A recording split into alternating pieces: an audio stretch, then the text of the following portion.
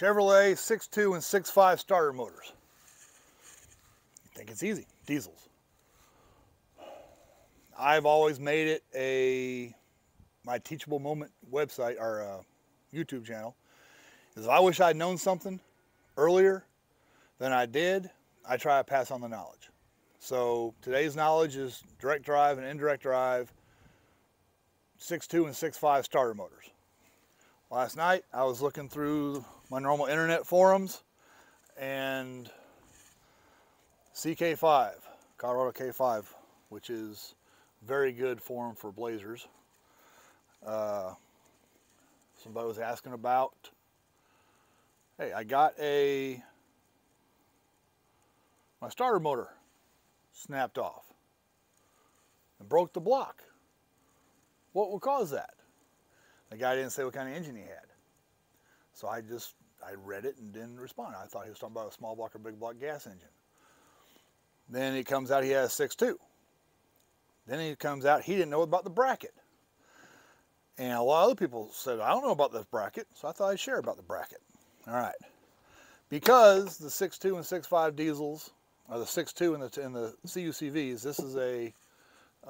this truck is an 85 1009 CUCV, red. And my son daily drove while he was in high school for a while. I have another 1009 that I used to daily drive. Mine, being automatic transmission vehicles, if the starter motor goes, you're stuck. You can't start it. So I carried this surplus night vision goggle case with the direct drive starter motor that goes with the direct drive starter motor in the other 1009. This 1009, we had a reduction starter motor on. So we carried this. All right, reduction, smaller motor, and there's a gear in there that reduces the speed of the motor down to the Bendix. Direct drive, big, huge brute force. Now, this thing has huge windings on it. This is a 27 MT. This is a 28 MT Delco starter motor. Both of these are Delcos. They are not replacements. Oh yeah, so remember that. If you have an older 6.2 or 6.5 diesel, no matter which starter motor you have, if it's a Delco starter motor, don't turn it in as a core. Rebuild it. The Humvee technical manual, the TM for the Humvee engine, has detail with pictures and everything else how to take this all the way apart, refurbish it, put new parts in, put it back together again. Same with this, how to test everything. Rebuild it. The parts are not very expensive compared to what a new motor is, because you turn this in, you're going to get probably a Chinese copy of a Mexican copy of a Korean copy of the original Delco part. Stick with Delco. It actually works. On my Cowdog 6.5 Suburban, I think I went through 6 aftermarket reduction drive 12 volt starters. They last about 6 or 7 months. I'd turn in for a free warranty. Finally, I bought the bullet and bought a Delco, brand new Delco reduction drive starter. And that's been more than a year, and the thing starts every time. Okay, a couple things about these starter motors. One, starter bolts. They have knurling on them. You should have new bolts. They're not supposed to be reused. They're supposed to be for one-time use only. Do I do that? No. I have used these ones before. You can see the wear markings, the witness marks. But I carry spare bolts. Now, the direct drive, all of the diesel engines, Chevrolet 6.2 and 6.5s, the starter motor has a bracket. This one goes on like that. That's the block.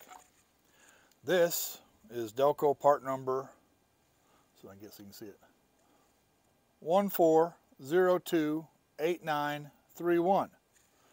They don't make this anymore. They don't sell it. But you see how it looks. It's just angle iron is bent with a hole here and a hole there. All right. The reduction drive starter motor has a different bracket. See, they're different. Totally different. This has a part number on it, N23502557. You can still get these from Delco or GM.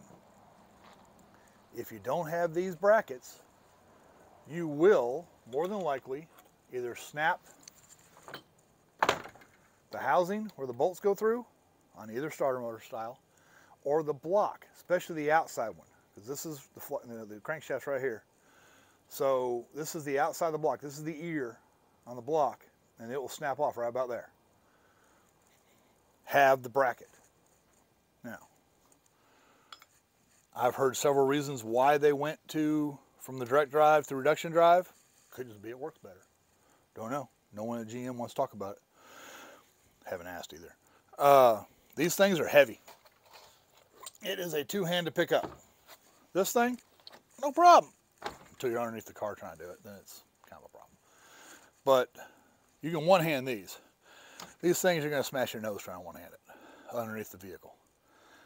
All right, so 27 MT, 28 MT, different brackets. Get the right bracket for the vehicle or the starter motor. If you have a starter motor and no bracket, do not put it on. Do not try it just once, because just once could snap everything. All right. Also, this big opening here, this is called the big mouth nose. This one is too. They're both the same, except different models, obviously. All of the CUCVs with the direct drive had a little bitty opening. It's just a little small thing. All this is filled in. This is the automatic and manual transmission version. So is this. All these came big mouth, as far as I'm aware.